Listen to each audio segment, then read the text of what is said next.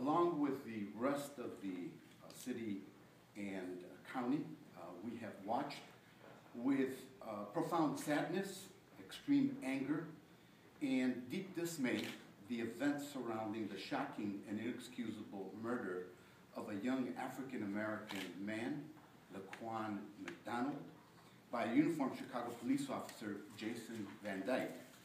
Given that the crime was recorded on at least one and likely several video recordings, we all expect that just as the city acted with extraordinary speed to settle the damages claims of the Laquan McDonald family, murder charges would be immediately brought against Officer Van Dyke as well. After all, the crime was not only recorded on video, but also witnessed close by numerous police officers and civilian witnesses, is our understanding at the scene.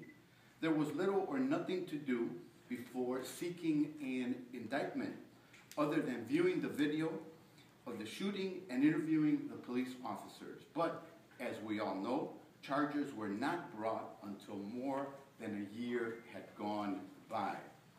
We have the right to ask, and ask. The apparent answers are deeply troubling.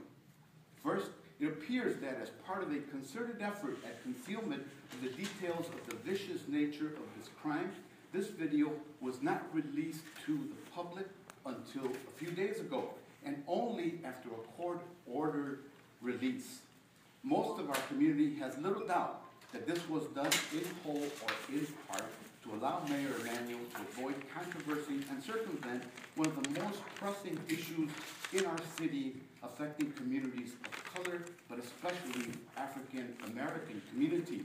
Sadly, this is the kind of bad government for political gain that we are too accustomed to seeing from this administration. But even worse, it is unconscionable that this miscarriage of justice by Ms. Alvarez, conducted and orchestrated for her own political gain for the upcoming re-election bid, in which she delayed charging the shooter until after the video was ordered released, some 400+ days after the tragic crime had so brazenly taken place. Ms. Alvarez's record as the county's chief prosecutor has been replete with actions that show a disdain for restorative justice and a petty vindictiveness wholly inappropriate for her office. As one journalist recently said, she's one of the very worst prosecutors in the country.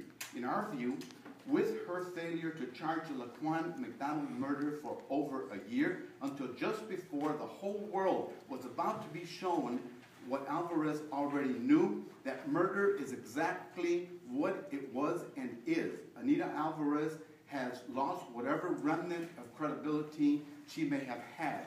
As we seek now to heal our city and our county, and as we as a society seek to enact long overdue reforms of our criminal justice system, we need law enforcement officials who are honest, fair, and professional. Too much is at stake to allow Anita Alvarez to continue in the position of Cook County State's Attorney, and accordingly, we call on her today to resign immediately.